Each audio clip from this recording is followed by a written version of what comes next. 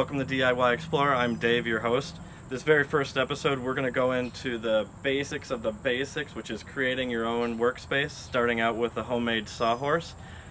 It's a lot easier to make one than you think. You could go out and buy one, and it costs you between $18 and $160 per sawhorse. But in this episode, we are going to learn how to do it for free with reclaimed wood and a couple of dollars for some screws. And hopefully you have some tools.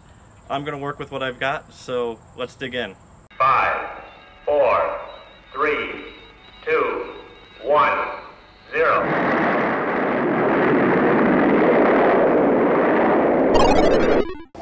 Alright, one of the things about DIY is saving money, and one of the best ways to save money is actually find reclaimed wood. Best place for reclaimed wood is at a construction site. Now, the key thing to this is that you have to ask for permission from the homeowner to go digging in their dumpster.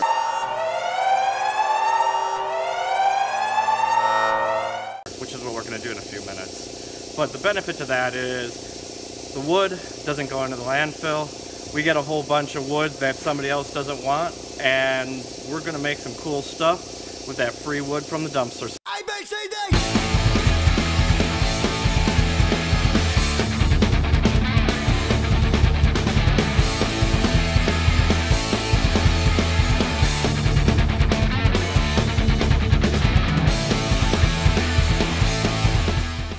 Alright, I'd say that's a good dumpster dive we did today. My car is full of lumber, scrap wood. It's not going to go to the dump. We're going to use it for projects back at the house. First thing is possibly our sawhorses, so we have a nice table area to work with. So, let's go.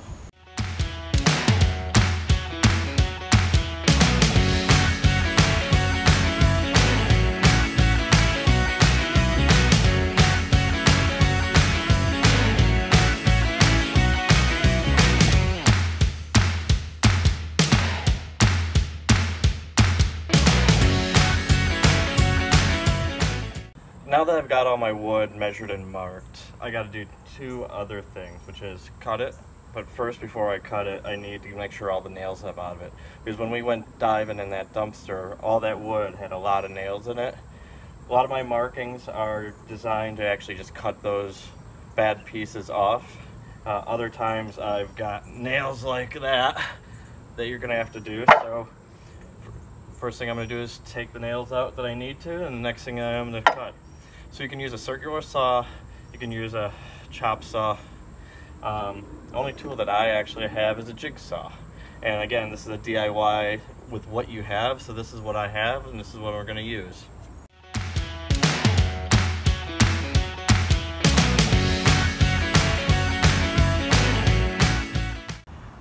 Alright, so now we got all of our wood cut.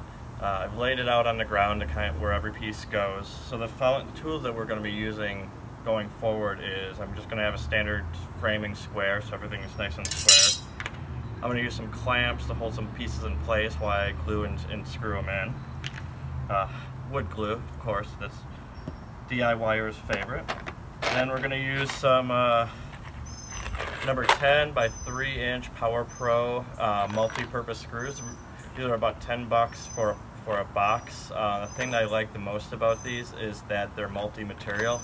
So they'll do wood, masonry, metal, drywall, and plastic. So I didn't need a whole lot of screws for this project, but now I've got screws for almost any other project coming up forward.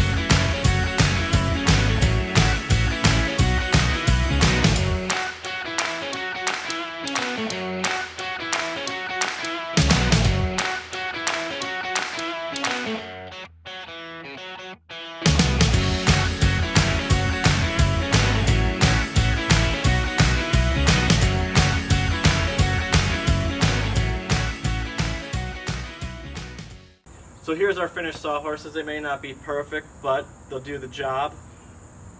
Cost of wood, 0 because we went dumpster diving with permission. Cost of screws was about $20. We have plenty left over for next time. And hope you liked the video.